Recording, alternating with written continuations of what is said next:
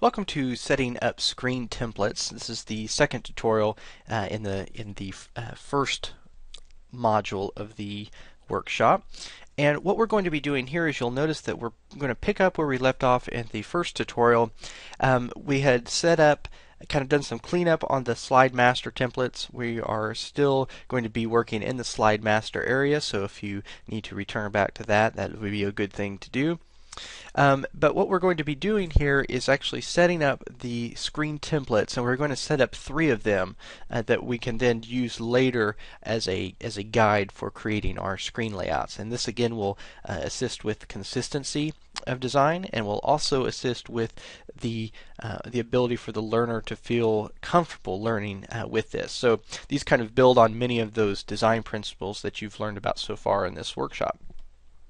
Okay, the first thing I want to do is go up here to this main slide, and this main slide actually controls anything that is going to be consistent throughout the entire duration of the lesson. So we can think of things like a main heading section, a main footer section, maybe a sidebar section where you might end up putting some navigation menu or something like that. So what we're going to do is actually do some very simple work. I'm not going to do any styling right now, but I am going to place some wireframes is what they're called. So to do that, I'm going to select in the Insert tab, going to choose Shapes and then the Rectangle tool. And what I'm going to do is actually click and drag that across the top of the screen. I'm going to cover the entire width of the screen with that and just kind of resize it there. I'm not going to do any styling with it. I just want something to hold its place. Okay. Next, I'm going to go to the same spot, Shapes and then Rectangle tool. And then I'm going to click and drag across the bottom of the screen. So what I've done here so far is create my header and my footer for the screen layout. And you'll notice that as I do this in this main area, the sub screens will actually mirror that decision, or that mirror that work. I'm going to add one other piece of information on here, and that's going to do another rectangle tool, and I'm going to actually add an area where we may put some navigation later. And so I'm just going to draw that out just like that. So now I have this breaks out into 4 main areas of the screen. I have the header, I have the footer, I have a navigation area, and then I have the main area where the content will appear. So we haven't done any sort of styling other than just the general styles that PowerPoint has applied, but we do have a general layout that we'll work with. Okay, so first what we want to do is go to the second one down, which will actually be our first template that we're going to work with, and we're going to modify some things about this.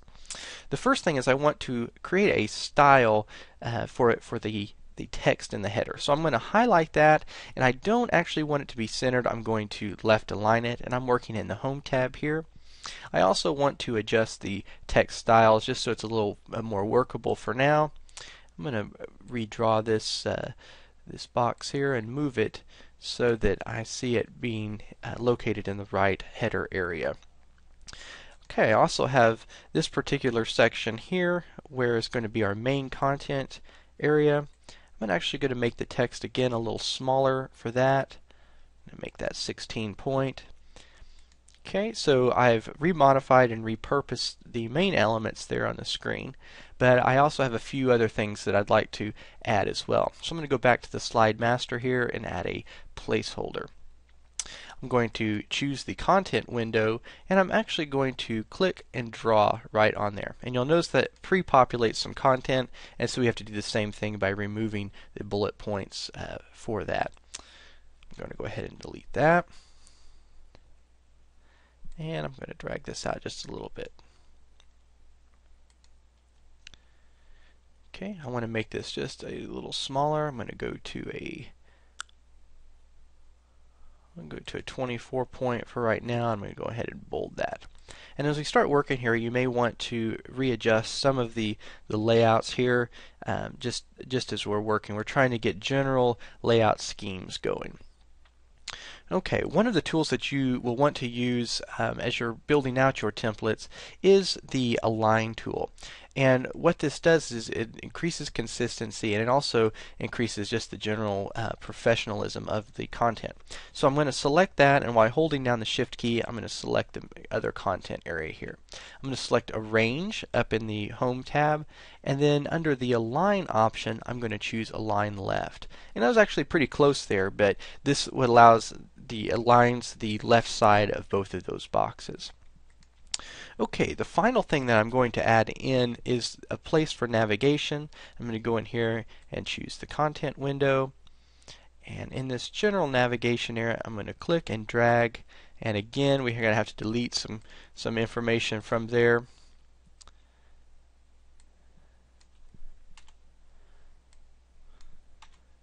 Okay, and I'm going to select that. I'm going to make this quite a bit smaller, so that that's not going to get in the way. But what we've done there, I'm going to drag this all the way down, is add a section where we can place navigation information if we need it.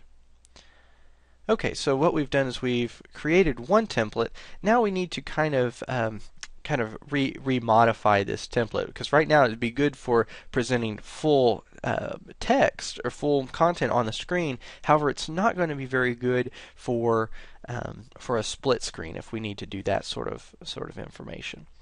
And so what I'm going to do here is simply go to the title that we've been working on, the screen. I'm going to right click. I'm going to choose Duplicate Layout. And what that does is that makes a complete duplication of what is on the screen. Now all I'm going to do is actually modify that to create the split screen.